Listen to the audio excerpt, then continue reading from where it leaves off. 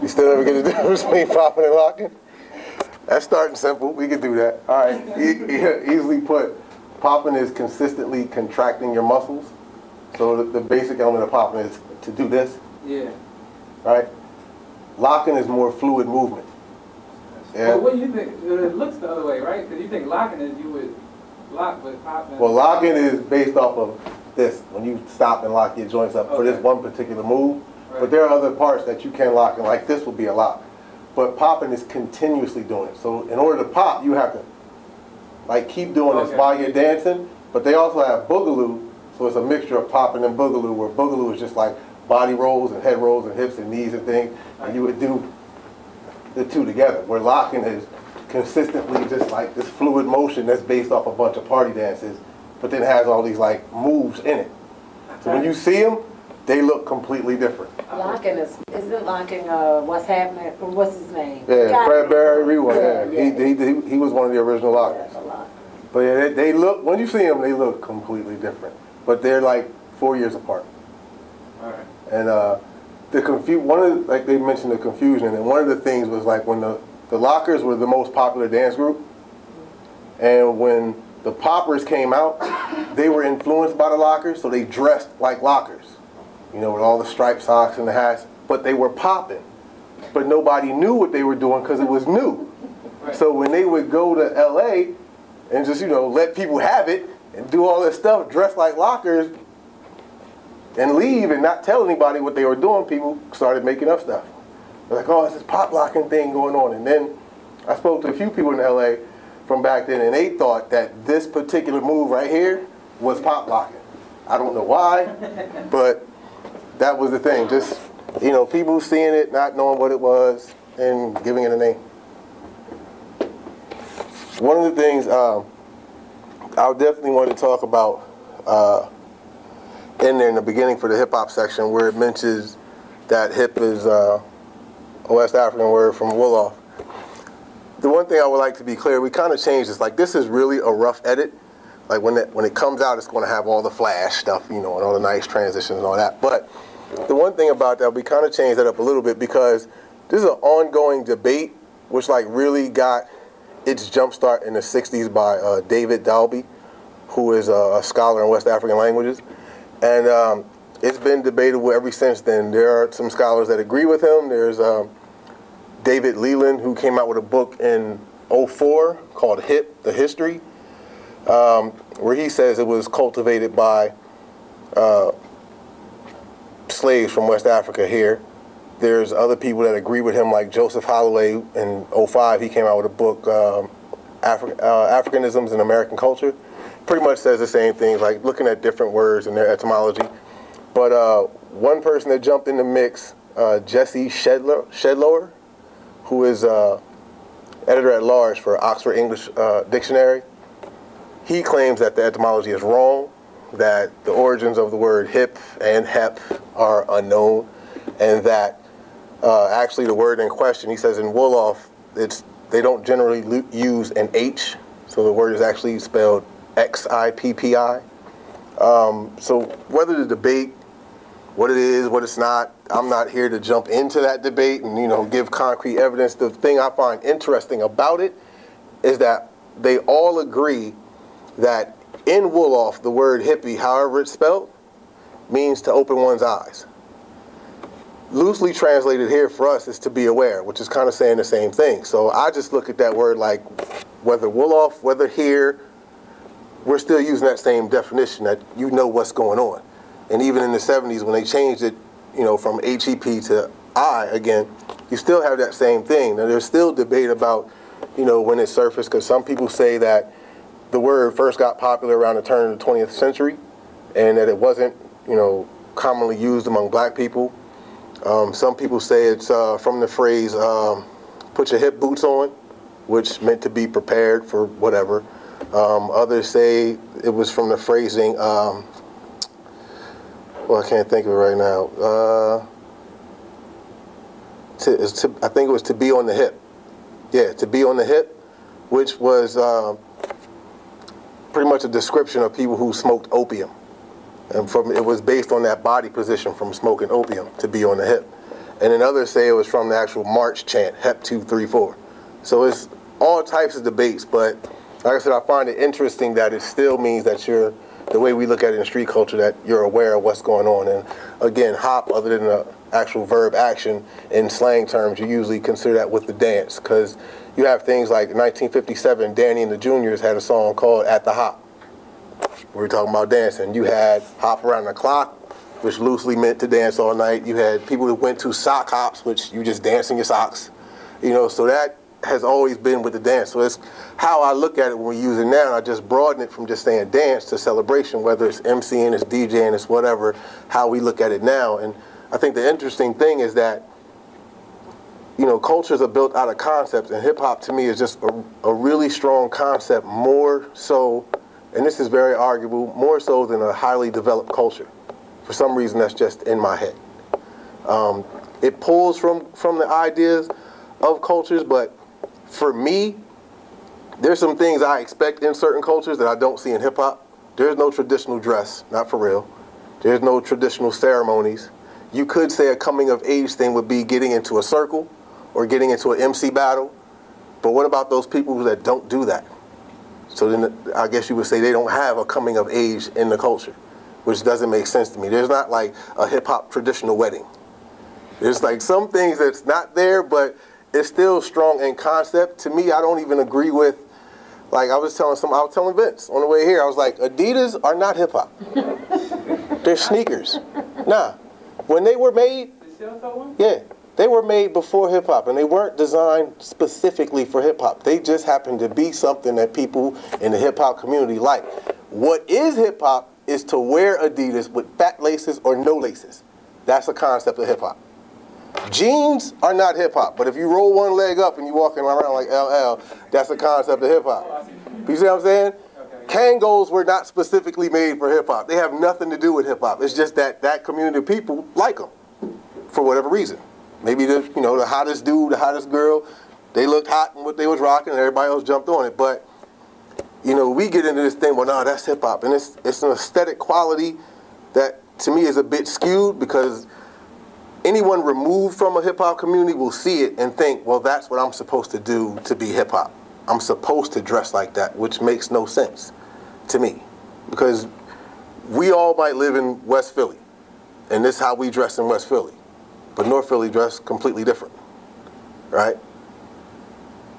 But somebody from California see it and is like, oh, no, that's hip-hop. I'm going to dress like that. Why? Why are you dressing the way we dress? This is what we do in our community. It has nothing to do with you. I think that's kind of like what he was saying, like with the dancing is people look at the moves and they try to just do this, and then it's not about counting it out and doing that. Right. It's about the feeling that they had when they did it. Yeah, and it's about what either is going on in that time period that may speak to you in a social economical situation or political or what have you that really touches you in a way. Like when James Brown came out, James Brown got a lot of pressure from the Black Panthers when he came out with I'm Black and I'm Proud. But that sparked a lot of conversation, a lot of activism, a lot of everything. And it said, like Crazy Legs said, it said something to a lot of people, which when they danced to that record, it really meant something to them. It wasn't just about being black, because it translated to anybody. You were proud to be white, you were proud to be Latino, you were proud to be whatever. And it just says something to you. And the music does that versus arbitrary movement, and you have no connection to the music. There's no emotional attachment, and you're just trying to mimic that with no purpose behind it. And I think that's a lot in hip hop, with MCing, with everything. Yeah. One was a question and one's a comment. I'll make the comment first. I love the juxtaposition of the earlier footage with the later moves. I mean, because you do that at several places in the film, and I just think it's real. They're very powerful images. In part, I think because one can assume that, let's say in those later images between earlier, let's say 1930s and 40s dance moves juxtaposed against late 20th century, early 21st century moves, that these young people at the end of the 20th century weren't necessarily watching those movies, right? So, you know, it's just, they're really, really well done. Yeah. So I just wanted to say that. I think that he had a really good eye for it. Unrelated question. So where are the women in all of this? That was my question. Because you started to get to it, it seemed like, where you were cutting it off, and maybe that's where you're going in your next 30 minutes that you said you're working on. But we're definitely getting more. If you're not going there, you better go. Oh no, we're getting more women. The funny thing is, there are particular women that I've chosen, and some of them don't want to be a part of it. I don't know why. I want Hi-Hat and Fatima, who are very successful in the commercial world today, who were very popular in the clubs back in the day. They're one of the few choreographers who are in the business that is actually from the culture and that can, at one time, represent it as we see it. Like, they would get in the circles and get down. Big Les. We didn't get to that part when I do it. There's a part in there where I show circles, and I show Big Les in the circles. She's like, took her shoes off, had a dress, does a backflip. She's getting it in. She does a radio station in LA. She doesn't want to do it. The Gucci girls, I can't find them. And I've been on the hunt. So I want to get the women. I think one thing that happened with not seeing that generation of women so much is, and I mean, because there are a lot of women, there are a lot of male dancers that we don't see no more because of just growing up. Life, stopped dancing, got a job, family, what have you. So a lot of them aren't as active and just kind of separated themselves from that. That was then. I grew up doing it then. I'm not a part of that now. So I'm trying to find them and really hear what they have to say. I mean, I could easily grab some people now, but that's not the impact I want from that time. So I'm still trying to track some of them down and hopefully get them in there. I definitely want to have their voice in there. I was actually going to plan on doing a 40-minute documentary just on the women. But until I get all of them and find them, it's going to be a little difficult. But I definitely want their voices to be heard. It's very important. Question.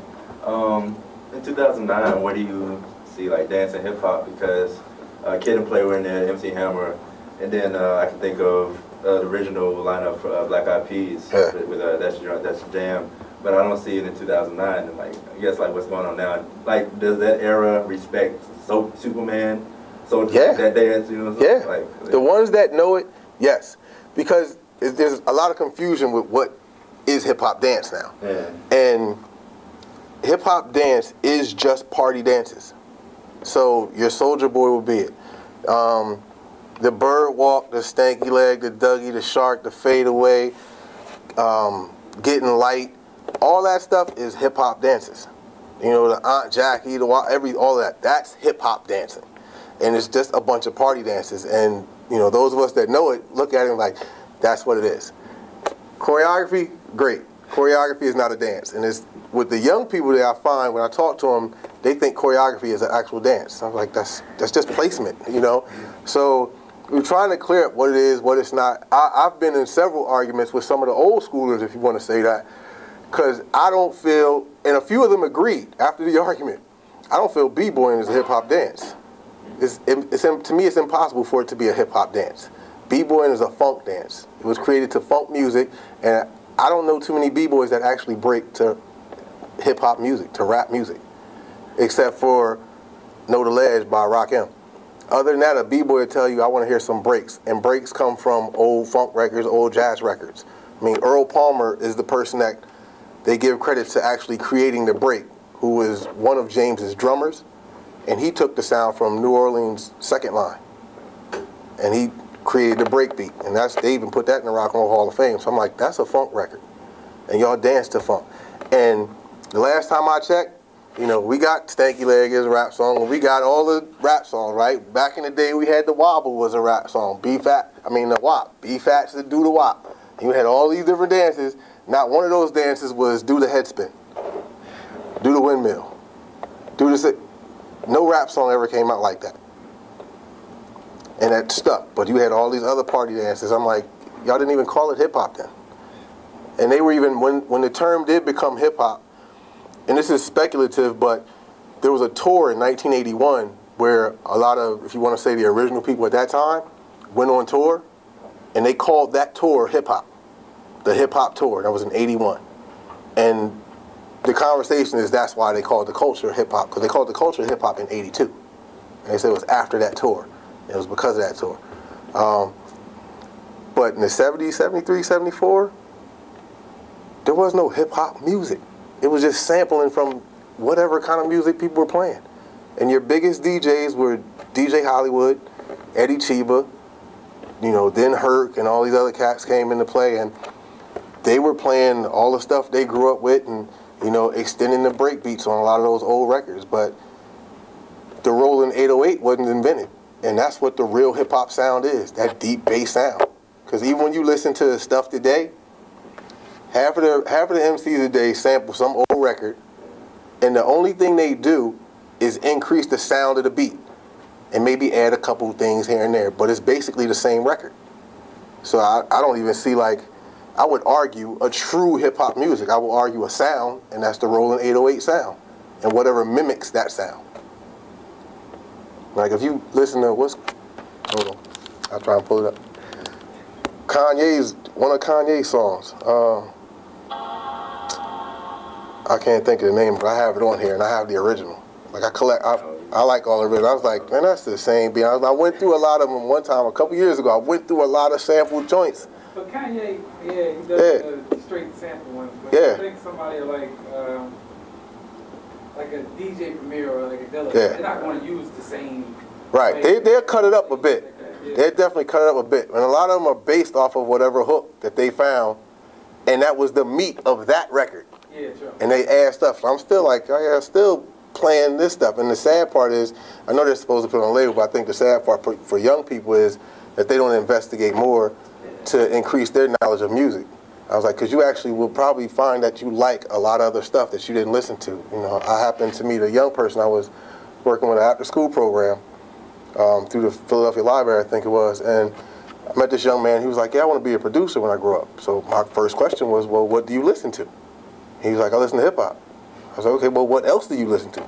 No, just hip-hop. I was like, that's impossible. I was like, bring any hip-hop record in here, and I'll show you a sample where they took something from. So you hearing something, even if it's a little bit, you're being inspired by some other sounds. And I was like, well, who's your favorite artist? And he said, Jay-Z. And I said, well, do you know who the Doors are? He was like, Doors. I was like, you don't know Jim Morrison? He was like, nah, I don't know. And then I was like, all right, you bring in Jay-Z's record, your CD tomorrow, and I'm going to bring in some stuff tomorrow. So I brought in the Doors 5-1 that Jay-Z sampled from. Now, it doesn't matter who found that sample. Somebody is listening to other music. And I was like, you want to be a producer in this hip-hop world, you need to listen to some other music. Like, expand your mind. Just get into some other stuff. Don't be so closed-minded. And that was kind of the sense of me making a film, because I got into too many discussions with dancers that was like, no, this started in the 70s. That's impossible. It didn't just explode. Everybody was influenced from somebody else, and that needs to be talked about, because for as much as hip-hoppers want to be like, no, you got to give credit. Well, then y'all need to start giving credit. It didn't start in the 70s. There's a certain concept that may have started in the 70s because of what was still going on dealing with coming out of the 60s, and this whole thing with civil rights movement, and some of the young people felt like they were just pushed aside and it didn't work, and all these other ideals. But you still have to look at that. Like I think one of the key things in terms of MCing to look at is Count Basie used to rhyme. Now, I don't know how many everybody in here knows who Count Basie is, but Count Basie used to rap. And as the big band leaders, they weren't just the conductor of the band, they were conductor of the hall that they were playing in. Sometimes by them rhyming, they ignited the dancers to do their thing. And I have footage of Count Basie rhyming. If I dropped a hip-hop beat, you would swear he just, some kid on the street just made this up. I mean, but it's real old school. But the thing I'm saying is, he used to play at Small's Paradise. Eddie Chiba and DJ Hollywood used to work at Small's Paradise from time to time. So I'm pretty sure that they heard this rhyming style, not just through Basie, but other band leaders. Also, you have a Baltimore-born DJ, Doug Jocko Henderson, who moved to Philly and spun at DAS, and then he moved to New York. Not the only one, but Jocko used to rhyme all the time. If y'all, yep. And he was like, he would say stuff like, "Ooh, Papa do, how do you do?" and then say all this whatever. And that's how he would introduce like the Delphonics or you know, the Cadillacs or whoever he was introduced. He would rhyme, and that I'm sure he was also an influence to like Hollywood, DJ Hollywood and Eddie Chiba, because when you listen to them rhyme, they sound like radio announcers. All the old MCs, Melly Mel, Busy Bee, they sound like radio announcers. They have that radio voice that kind of faded away. So when you listen to those old records, I'm sure that they were influenced by that. They don't tell you that. I'm like, y'all need to talk about that, because that helps with the lineage. Instead of thinking, oh, it just popped up, somebody just started spinning their head. Then I don't know what that kid on that movie set was doing, spinning on his head. And he did, in that movie, in the clip that made the movie, he did 3 what B-boys call pencil drills. That doesn't get me going. What gets me going is who else was he doing it with? He wasn't doing that by himself. And how many more of those spins could he do off camera? Or did he just hit 3 in the movie? And all that tumbling, he was doing that with somebody else. So what were they doing? And where did they get it from? You know, like I said, we don't see it, but the retention from watching our elders, and you know, it's there. It's there. And then there's a certain way of communicating and dialoguing with one another in certain communities that just stays there. There's just an approach to it. There's this idea, like, this is how we dress, this is what we do, this is how we do it. And it just stays there. And it gets a little subtle and it breaks away, but you'll just keep seeing it. Coming up with the youth, and you'll just be like, yo, how are these kids doing this stuff? They ain't see that. Well, this is the ideas of this community, of people, or this area, this city is like, you know, how we communicate via music, language. I've been in b-boy for 4 years and I've taught for 2 years. In your film, it seems like you're deeming that people who learn in a studio environment are inferior to people who learn in a street environment. So how does that justify me teaching my students in a studio environment and my students learning in a studio environment? Do they go to the environment where it was created? No. Then they're not going to get it. Like, there's a difference between me learning how to speak Spanish in a classroom and me going to South America and soaking up the culture behind it and really understanding why. I can be book smart, but you need some street smarts too, to really grasp, to really communicate with people, because there's a different approach to what's going on. Like, you can get some moves, but then you step into a circle and you might not, you know, that love won't be there, because it's a thing of there's dues to be paid, and we honor that, and we want to see that. It's not to like tear you down or come at you. You know, those individual battles or rivalries, they might happen, but really I think a circle is about getting together with a group of people that are into the same thing that you're into. So it's good to teach people in the studio, I think now, because, you know, we have a venue where we can actually get the information to them. Because back in the day, you didn't have it. You had to go to the clubs or be in the environment, and you just didn't get it. You did your best to retain it however you might have saw it. But now I think it is good to be in a studio where somebody can come in, give them some knowledge, show them how to do things the correct way, but then you got to take them to the next level. That's here, that's good. Now you got to get out there and do it, you know? And that's going to be the thing that's going to send them to the next level. Because if they're only in the studio, they're not going to get it. You got to step out into that environment to really get a handle on it. Would you rather the students learn only in the streets or in both the studio and street? I take both. I teach in the studio, but I see it. You know, I just got back from Japan. Them little kids will put it on you in a minute. I just did, a really good friend of mine, Clyde Evans, we just did, he just did, I had the honor of sharing the stage with him, just did a lecture demonstration at Drexel, where I teach. And there's this really little black kid. He came up on stage because he has a period, we audience participation, right? Little guy. Well, I don't know, what is he, 7 maybe? Came up on stage. He was a little shy. I think he had it in him when he first got there. But when he got up there and he looked out, it was like, oh, I'm a little nervous right now, right? But there's this difference of what's going on here to what's going on there and how we get this information to kids. Because them kids in Japan will tear adults down. Like, they have the vocabulary, they have musicality, they have no fear, they have an idea of what this circle's about, how to handle themselves in a battle situation. So I think you need both, but you definitely need that, because that's it. That's like, in hip-hop culture, I think there's one major thing that is it. There's only one thing in hip-hop that anybody cares about, and it circulates throughout these 4 elements. Can you rock? I don't care what you learned in the studio, what you learned in the street, what you learned in the house. I don't care what kind of car you drive. I don't care who you choreographing for. I don't care what movie you made. So what, you got a record deal. Can you rhyme right now? Can you get on this mic and kill it? Can you get on these tables and rock this party? Can you spray something on the wall? Can you get in this circle right now? No? You dance for Justin Timberlake? I will smoke you right now. That's all that matters. All other stuff is out the window. It's show and prove all day. And it's always going to be show and prove.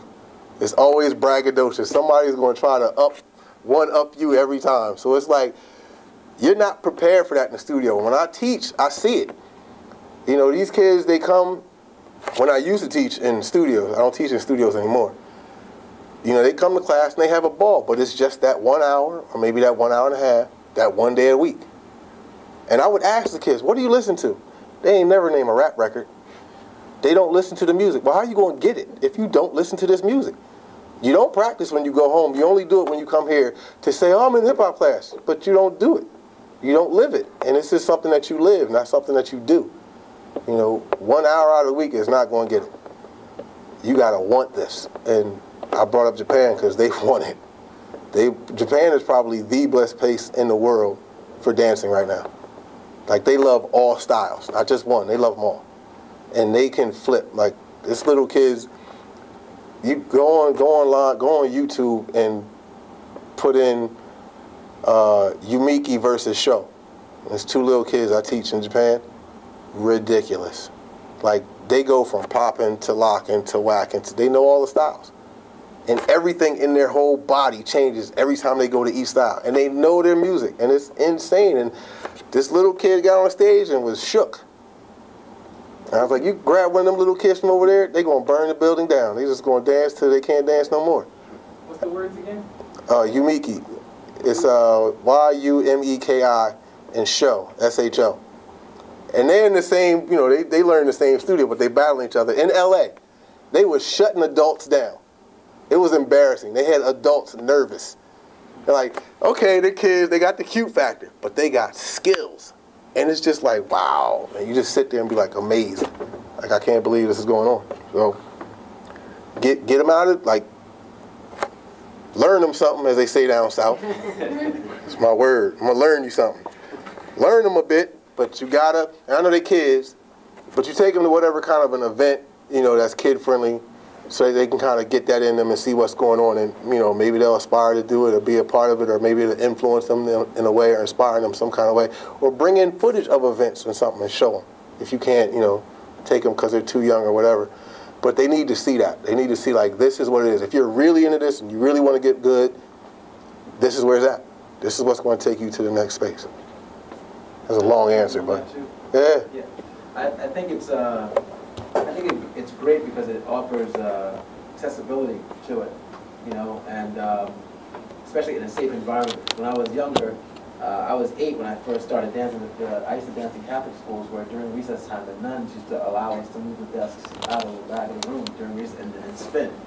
And that was it. It was like we were too young to get in the clubs or whatever, but it would be the block parties, the the thing is that, you know, biting was a big thing, or is a big thing rather, and you wouldn't want to copy somebody else's move or style. So if you saw somebody else or saw something that you liked, and you asked someone to teach you, the answer was no right away. So what you're offering them is a way into that in a safe environment, and I think that, I mean, it holds tremendous value, because you're allowing them to have a piece, or even just a sample what it is. They may even decide from at that point on, maybe they want to continue, maybe they don't. But two, they can also then at times infuse that into dances that they want to do. Like maybe they begin to, you know, take modern later on, and they can use the information that you've given them about moving on the floor. You know what I mean? So there's definitely a huge value to what you're doing. But I agree, it doesn't exist in the studio. It just can't. I mean, just the atmosphere and everything is just, it's all wrong for it. No matter how much you try. Rennie Harris, in fact, all the time when we used to dance with him, would say to the audience, what you're seeing right now on stage, I didn't feel like this. He was like, this is like 5% of what hip-hop is. Yeah.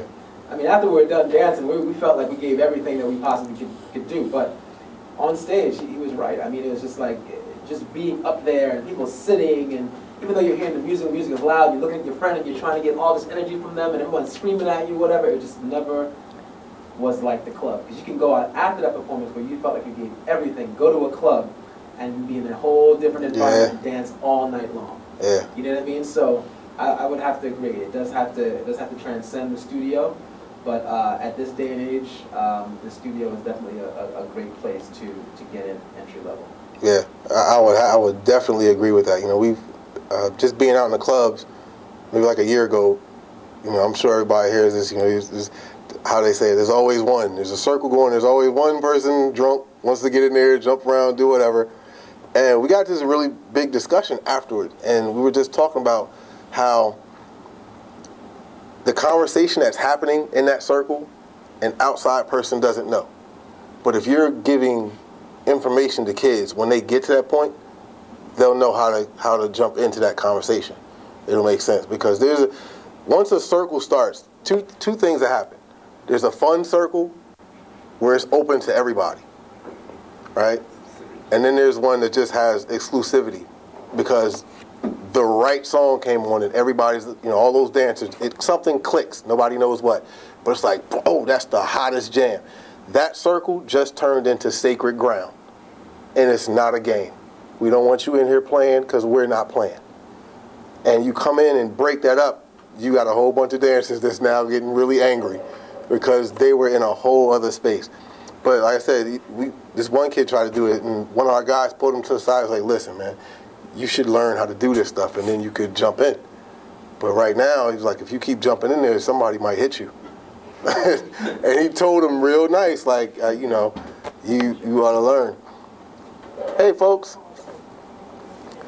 But again, it's like Clyde said, that's a good way to get them exposed to it, to get them to understand it, so that, you know, if they do stick with it, when they get to that space, they can jump in and have a ball and just get down.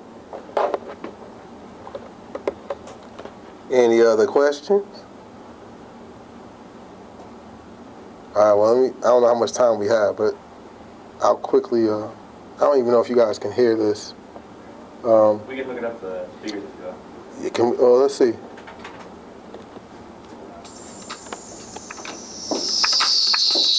Y'all hear this? This is Eddie Cheever.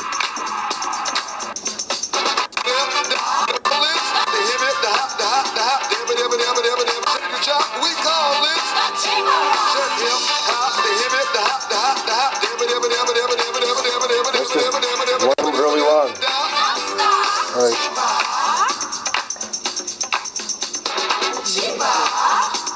He actually made this later. This was made in the late 70s, the disco record. It kind of sounds like cross between disco and like and house. And a little bit like Kozby Blow or something. Yeah. You know what I mean? It's like a... And this is DJ Hollywood. Everybody feeling good. One more time, let's meet Hollywood. Get strong, feeling tough, but and he has that Curtis Blow sound. Curtis Blow called him the first MC. Huh?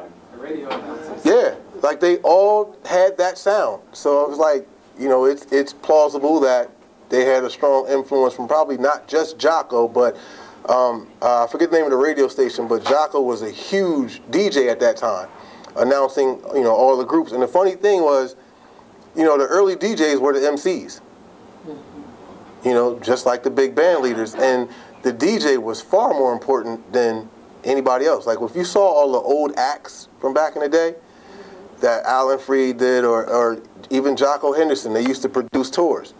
Their names was at the top, huge. And all these famous artists, their names are small down here. Georgie Boots was another big one. Yeah. Yeah. So, you know, I'm sure that they had a strong influence from them, and then, you know,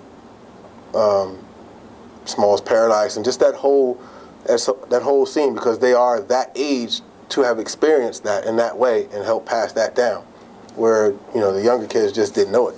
And when you look, all the early rap groups, Funky 4+1, Furious 5, Cold Crush Brothers, all of them, they had that same cadence, that same style. Can I ask you a question? Sure. Would you be willing to come back and do, maybe once the film is completely finished, maybe, have you thought about where you'd like to premiere it? Well, right now the goal is to have the film ready for the Tribeca Film Festival in April. In April. And from there, we want to get it screened in the movie theaters, because that's a good jump start for that particular festival. Most of the films that do really well pick up certain sponsorship and do find their way into the movie theaters. So I'm hoping to do that, and once it is finished, do a stronger college tour and screen it, possibly bringing 2 of the dancers from the film with me, preferably somebody from the East Coast, somebody from the West, and get that perspective. So hopefully that will happen. I do have, there's a smaller work coming out for, we have to have this finished by November 1st, I believe the deadline is. I'm working on a smaller documentary called The History and Concept of Hip Hop Dance. So that one, this one kind of covers a wider spectrum. This one is particular to hip hop dance, but it does talk a little bit about the culture and some of that lineage. But we want to save that for the big picture. So that should be out. I'll get you a copy of it. That should be out. That should go into high promotion in the beginning of November, because they want to have it ready for the Christmas rush. Well, when you're interested in doing this one, remember us, because maybe we could work on something big. I was going to say, Villanova. Next year, the BCS Heritage Show is going to be, it's music as our theme. So might be something interesting to do in connection with that. In connection with maybe like a hip hop dance, or maybe like a simulation where we can show the difference between pop and rock. You really hung up on that. Or something like that. Yeah, it's a show we used to do. I think we're doing it late January next year. Okay. So get your information before I go. Yeah, sure, certainly. Well, I want to thank you very much for coming. I know that you have been on your feet all day long, and I also want to thank all of you all for coming so much, and thank you for taking care of iTunes. And we're gonna look for you to come back, because I think that this would have a great appeal to a much wider audience. Right. And we have a couple of film venues that this could work. I think we've got our cultural film series, and we've got a couple of ways, and as he mentioned about the Heritage show. So, but thank you very much for coming. Sure, thank you for having me. Thank you guys for having me. And you all visit our website, the Africana Studies website. You can access it through the College of Arts and Sciences, and then you can get the Africana, specifically the Africana website. And look for our gorgeous posters at the end of, they're up now for fall. Like I said, we've got one more event, and then look for stuff that's coming next semester as well. Thank you again.